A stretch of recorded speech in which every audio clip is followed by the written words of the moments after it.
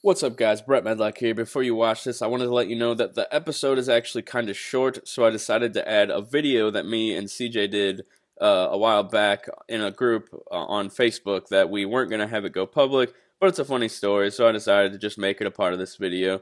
So, hope you enjoy.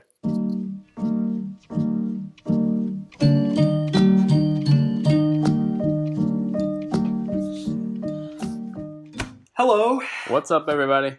Welcome to another episode of Talking Telltale. This is episode 16. Yep. And we are continuing our series on the Batman's Telltale. This is episode 3 of Batman. Alright.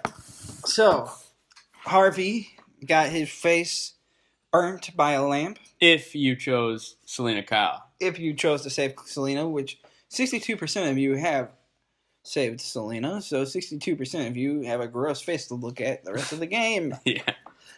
Harvey is at the hospital, so you go visit him. I think you bring flowers. I don't remember. That's not even important.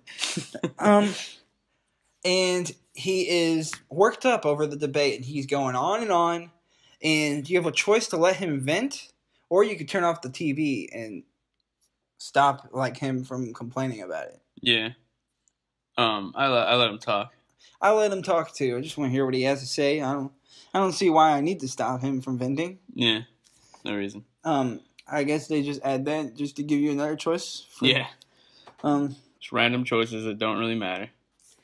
I choose to go save Dent because you can save 2 people. When? After that. You jumped straight to that. We're like, what are you talking about? After the hospital. So after the hospital, then what? The Wayne Company is discussing firing you over your father's actions leaked. Yeah, I don't. How do you react? I don't get why they're thinking about firing Bruce Wayne for stuff his parents did. Because he is a bad image. Because everyone doesn't like the Waynes now. It's Wayne Enterprise. Their name is in the title of the company. The board wants to fire you because you're a bad image. Yeah. Now, you end up getting replaced. And you get replaced by Oswald, your old friend. Oswald Cobblepot. Now, do you hug him when he offers you a hug? No. I hugged him. Oh my god. I'm going to kill you, I swear. Why would they give you a choice if there's only one way? Dude, why would you hug the guy who took your job? Is that what you do in real life? Let's just say your work called you right now. Your lighting design company got replaced. Lighting design company, that's not it. But okay. Your lighting job got replaced by a guy named Tim, and he's coming over your house right now, and you can give him a hug, or you can choose to just say nothing. At this point, it is a bad situation. This guy did take my job. Oswald took my job. It's a bad situation. But it's best to be on his good side. And that's the best way to get your job back. Or, if you're going to be in this bad situation anyway, you might as well be on their good side. Yeah, I don't care about being on their good side anymore. It's not the company it once was anymore. So, there's a guy, I don't remember his name. He's the guy that takes care of all your tech. Oh, yeah. I forgot his name, too. I can't remember. Dang it! I hate not knowing names whenever we're recording because it just makes things worse. Because then I always get to be like that guy. There's does he have glasses? Yeah, he's dark skinned. Yeah, that guy. He takes care of all your tech. You can have him as an ally at Wayne Enterprises to give you all which means you get no new tech repairs, but you get the insights. Yeah. Or you can have him come with you, which means he's like your partner and he helps you. You have upgraded tech, better tech. Yeah, what did you do? I had him stay at Wayne Enterprises. I like having the inside scoop, like having someone on the inside. Me too. To know what's going on. I did the same thing. And, I feel like the game wouldn't have changed that much if you would have brought him with you. Yeah, it's best to have him there. Because otherwise you're completely cut off from Wayne Enterprise. Yeah, your whole old job. Yeah. He's the insider. And after that, you meet with Vicky the reporter, and did you handle it calm, politely, or did you get answers from her by force? This is when you meet her at the park. Yeah. And you still don't know about her dark Yeah. secrets. And she doesn't want to give you the information. Yeah. Which when you're thinking about it, like when you're in the moment, you're like, okay, that's fine. And then when you realize, wait, she didn't want to give you information because she's the bad guy. I was calm and polite, and I end up getting information from her. Yeah, whenever she... But you also had the option to get the information by force, and you didn't do that. I was Bruce Wayne. Oh, yeah. Like, by force, that sounds like a lawsuit. But you can't, but you can be, like, aggressive. Yeah, or angry. Like I've said, this whole, like, series with Batman, I thought Vicky Vale was a nice person the whole time. I know. Like, I trusted her. I wasn't mean or rude or anything. When she said she didn't want to tell me, I thought it's because it was important to her or something. Through this, you discover the plan to drug the whole city by releasing that drug on a train. But it looks like Selina is working for them. So you go to you go there, you see the train and everything. Yeah. But then you see Selina come out of the train carrying this drug. Yeah. You're like, what the heck, Selina? What have you gotten into? Do you think she's working for them? She plays both sides? Or she has a good reason, or is forced. Has a good reason. That's what I thought. I don't believe that. You could say that to. Yeah. Alfred. I don't think that this Selina is a bad person. Yeah, I thought she. I want to know her reason. Like, I don't want to just assume that she's working for them or she plays both sides. Yeah, she's probably doing something in some way to try and get in on something. That is true. Try and figure out secrets. Yeah, but I mean, I still am a little hesitant with her, but I give her the benefit of the doubt. Yeah. And then we end up getting a big fight. Selina saved me. I like her. Yeah, I know. She saved me, and I put a little happy face. I like her. Oh my god. And then did you kiss her forehead? Oh yeah, so you like her. You go back to the apartment. This is the big apartment scene. And you're next to her. Yeah. So do you kiss her forehead? Was that the only option? Yeah, at the beginning. Yeah, I did any type of stuff like that. Okay, and then you had the option to keep kissing. Did you keep kissing? Of course. All right, and then you have the option to... Bruce Wayne and Selina Kyle belong together. Then you have the option to continue to take her suit off. Did you do that? Yes, did you? I did a little bit, yeah. A little bit? Yeah, I did. I did a little bit. And then you have the option to go to the bed. Did you go to the bed? Yes. This is Bruce Wayne and Selina Kyle. This is so rare in Batman for me. I haven't seen that. Okay. It could be everywhere. I'm not like a full-blown like a Batman nerd, but I've never seen them together, and it was awesome. So you did go. The whole scene was like really funny. You went all the way with her. Yeah, did you? Yeah. Okay. I'll give you a few reasons why you shouldn't. What? Harvey. It's your best friend's girl. Yeah. But she's not really invested in the relationship. It seems like it's just a plot. It isn't right. Yeah. It isn't right. But in the morning, you're in your underwear walking around the apartment. Yeah. Put some clothes on, Bruce. That was funny. I was walking around in my underwear. Yeah. You're like looking at all her stuff, walking around her whole house. Harvey shows up, and do you reveal yourself or do you stay hidden in the bedroom? I think I tried to stay hidden, but the second you do that, you like trip over something. Yeah, I tried to stay hidden too. Or the cat comes out or something like that. I tried to stay hidden, but I got caught. Yeah. That sucks. I was really hoping that I could stay hidden because I felt bad. So Harvey gets angry, starts fighting. You can beat him up or you can wear him out. Yeah, I think I just wear him out. He was my friend. Yeah, I almost said beat him up. I wore him out too. I didn't beat him up. I mean, it's understandable. I shouldn't have went this far with your girlfriend. Yeah, but you did anyway. You knew it was wrong from the beginning. I know. I keep saying there's reasons I shouldn't do this, but I kept going with Selina. The whole time, like, I shouldn't have been engaged with Selina. It's not right, but I just kept going. I know. From the very beginning. I think it's just... We're bad people. I think it's just because... Everyone's a bad person, according to the statistics. I mean, everybody wants to see Bruce and Selina, like, together. This is where I really, like... I mean, in the hospital, pretty much is where I really figured out that Harvey's a Two-Face. And then, like, here I really see it. Yeah, because he starts going nuts. Yeah. Selina now needs a place to stay. You can tell her you need to get out of Gotham or you can come to my cave. Yeah. What do you say? I said you can come to my cave. What'd you do? I said, yeah, come to my cave. I got a place for you. She didn't come. She didn't. But, you know, it was an offer. I thought it would be cool if we lived together. I thought we were going to be partners now. Mm-hmm. And then, is it the end of this episode that you're out, like, you're on, like, a road, and then you can tell her? No, that's a different episode. Oh, okay. And then now you have, the end of this episode is you have to give a resignation speech. Yeah. Should I end the video now? Because we're going to have to do a whole nother one. Are we done? We're pretty much almost done. We're at the last part, so you might as well just let the video, like, cut out, and then our audio keep going. Okay, oh shit. Resignation speech. Regina says, just say what's on the teleprompter, and I will try to get you your job back. Yeah. Or you can expose... sorry, I was banging on her. Yeah. Or you can expose Oswald, which Hot Selena says to do. Hot Selena? Who wrote Hot Selena? Well, yeah, because the Selena wants you... So do you want this old hag, you know...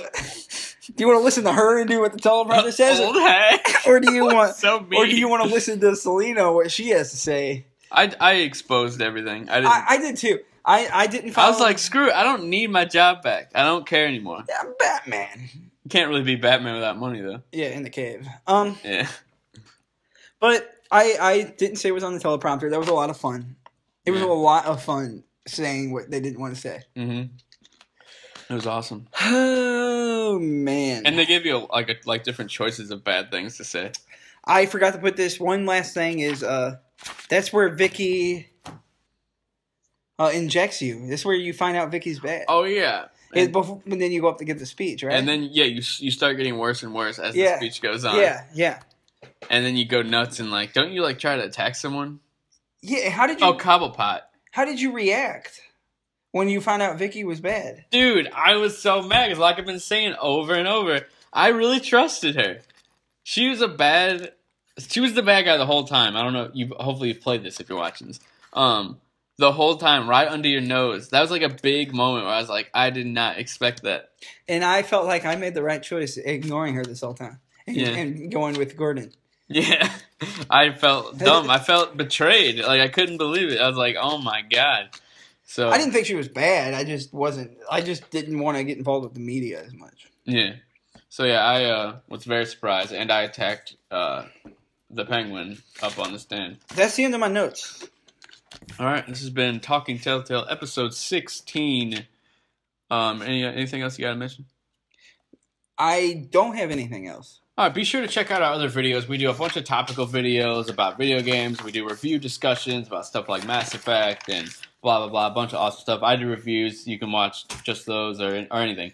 Check out other stuff on the channel. Subscribe if you like this video. Leave us a comment on iTunes or a review. We'd really appreciate that. We love you, and good night. They could be watching it in the morning. That's true.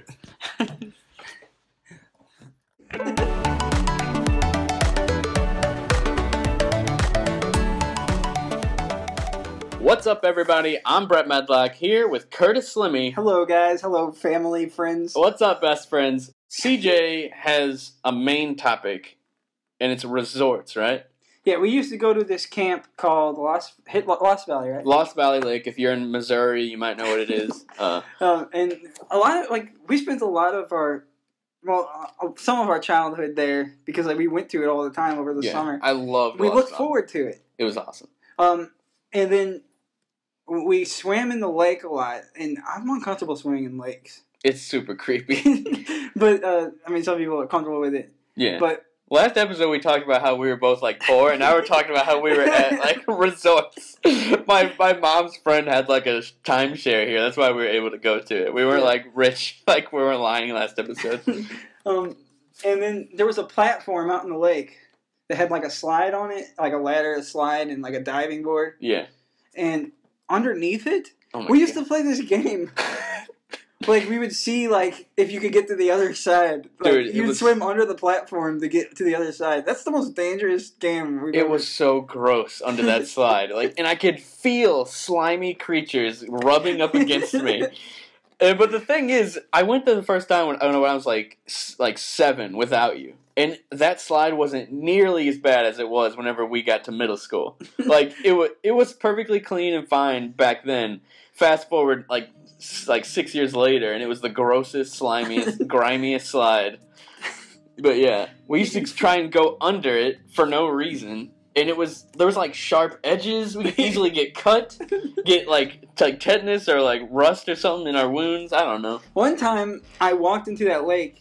And we had the flip phones. Oh, the flip phone incident. Yeah, and I had a phone in my pocket, and I accidentally like swam over with my phone in my pocket. All the way to the slide. To the slide.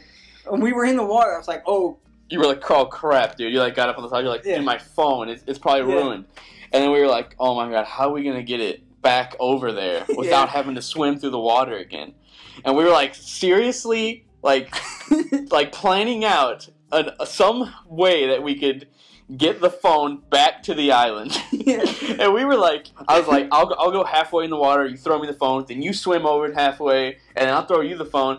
We forgot. Wait, first I was just gonna throw it. I was gonna chuck it all the way to the sand. To the beach. Yeah. I was like, do you really think you can make that? I was like, I don't know, man. I might be able to. We didn't think. I remember you looking at me confidently like, I think I can make this. I think I can get it over there. I was like, dude, I got a pretty good arm. I can do this. I played a lot of sports back then. But anyway, we didn't think about it. We could just hold the phone above the water and walk across. Yeah. The water was like this tall. Yeah, like it wasn't. We didn't realize that we could just, like. I remember like I was like about to throw. You're like, wait, dude, I can just walk across. I can just hold it.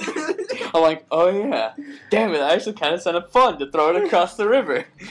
But the phone actually ended up being fine. Remember? Yeah, dude, that phone survived a lot. You used that same phone till high school. Yeah, that was from like 5th grade. Yeah. All the way to like 10th. That phone went through a lot. I don't know how it survived. I wish you still had it. A lot of water damage. Like, even though it was broke by now, it might still work. Yeah. Any other Lost Valley stories? Resort stories. One time, we did a bunch of bees. Oh yeah, so we were just like walking through, and we cut through this area, like for no reason. It even had like the do not enter sign, and we were like just cutting through because it was quicker. And we were with my sister and her friend and me and you, and we cut through, and the cop, we're like walking up these stairs. All of a sudden, the swarm of bees was attacking us. Yeah. And then we run up these stairs. There were bees flying over. I don't know how I didn't get stung. There was bees literally like in my eyes. Like I was running. And there's a cop at the time. He's like, "Hey, you're not supposed to be in there." We're like, "We're just running from the bees. We're just trying to get away from the bees." And he's like, "Oh crap!" He gets back in his car. We're like, "No, it's just the bees. That's the only reason why we're in here because we're running from bees." So we got completely off the hook for not being in there because we were getting attacked by bees. Like the bees gave us an excuse. Yeah, it reminded me of that movie with Chris Farley and that other guy where he pretends there's bees in the car as to why he was swerving. And when the cop passed, pulled him over. That's exactly what it was. But so we were actually getting attacked by bees. And, yeah, we didn't get stung. I don't think anyone got stung. Oh, man. And we played a lot of Animal Crossing on DS. Yeah. And when the DS came out. We used to shoot. That was in high school, I think, right? We went to a resort and played DSs. Like, such, yeah. We go, like, in the attic of the cabin and just play. Animal Crossing Wild World on DS. It was such a good game.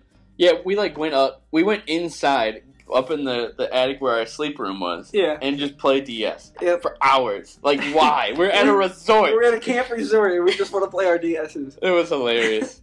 And it was 3 of us, too. It was you, me, and my friend Jason. We were all playing Animal Crossing. A lot of different people. Oh, I remember, like, it was it was like below freezing, and you. Oh my god! You swam to that place. So that same lake that we were talking about with the slide. You wanted to swim for some reason. I had this friend Jason. You felt like if you went to the camp, you'd have to swim. Yeah, but I had this friend Jason, and he would like think it was a good idea to do things, and he could possibly. He's not kind of funny. Right? I keep forgetting this is only kind of funny. He's never going to watch this. So he would always get me to do things I didn't really want to do. And I have an example. I have a huge scar on my leg because when he wanted to go swimming in a creek, and I got my stick literally went inside my leg. I was in the hospital all spring break. It was 1 hour after spring break started. And I was in the hospital for 3 weeks after that because of that damn stick. But anyway, that's the most painful time of your life. Oh my god! They had the pool. Wait, we'll do that at a different story. Most painful times. All right, so Okay. Back to Lost Valley. He had the bright idea to swim across to the lake, but we went like in the spring time or the fall where it was cold out. Yeah. It was like 30 degrees or like 40 degrees. You swam to the platform. We swam to the frickin' platform, and I was colder than I could ever possibly imagine. Dude, I'm not kidding you. My penis was inside of me. I was so cold. I was a scared turtle that day. And I didn't even notice. Jason said, "Dude, I just looked at my look at yours." And I'm like, "What's wrong with it?" Look at yours. I'm like, "Oh my god, it's gone." Dude, I was like, our penises, I remember, they froze off. I remember I was at the beach. I didn't want to go in that cold water, but I saw you on the platform, and you didn't want to come back. Oh, dude, I was so miserable. I was like, this was a terrible idea. What was I thinking? I hate Jason. You were stuck like in the middle of the lake on a platform because it was too cold. Yeah. Oh my god, dude. And after that, we went right back into the cabin. Yeah, I went back to the cabin and stayed. I was freaking dying. Like, my penis disappeared.